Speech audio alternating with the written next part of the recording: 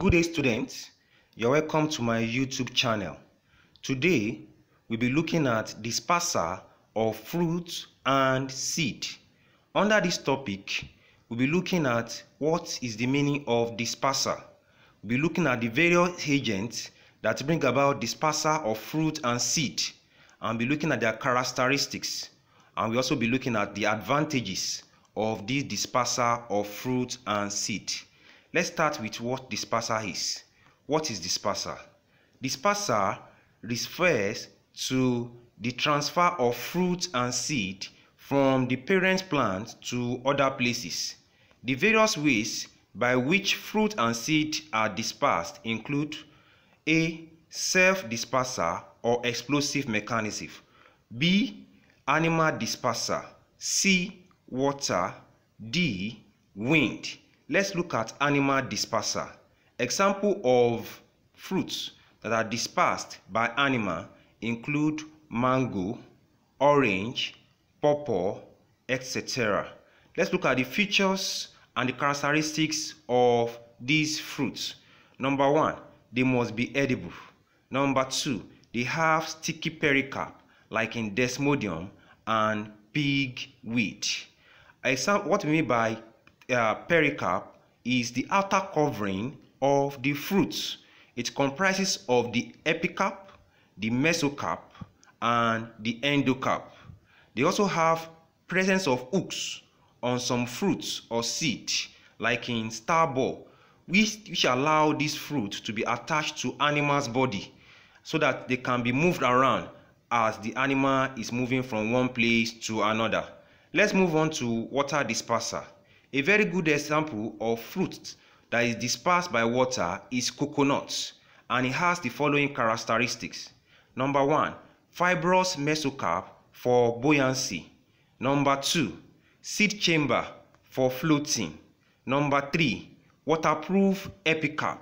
I've told you earlier, epicarp is the outer part of the pericarp, which is the outer covering of the fruit. They also have lightweight for them to be able to float on water.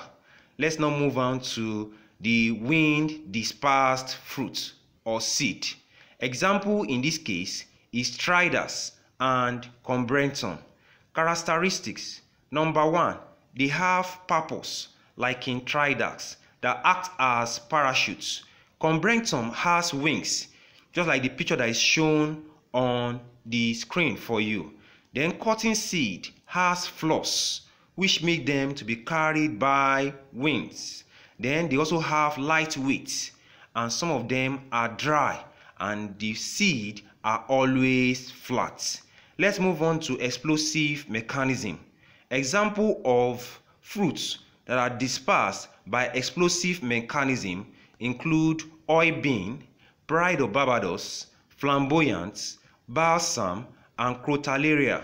Explosive mechanism involve the splitting of such fruits due to pressure and tension that build up within it as a result of uneven drying up of the pericarp.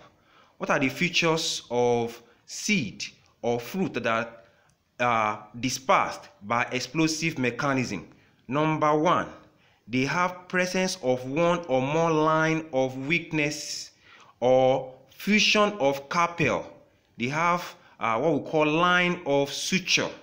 Another thing is that when the pericarp dry up, it contracts, leading to the explosion that we call explosive mechanism. Then what are the advantages of dispersal? Number 1, it prevents overcrowding. Number 2, it also helps to reduce competition. Number 3, new areas are colonized by plants. Number 4, it enables barren land to be covered with vegetation. Number 5, it helps to perpetuate species in new areas to prevent them from being wiped out by natural disaster. And number 6, it prevents diseases from spreading among plant species. Please subscribe to my channel. God bless you as you subscribe.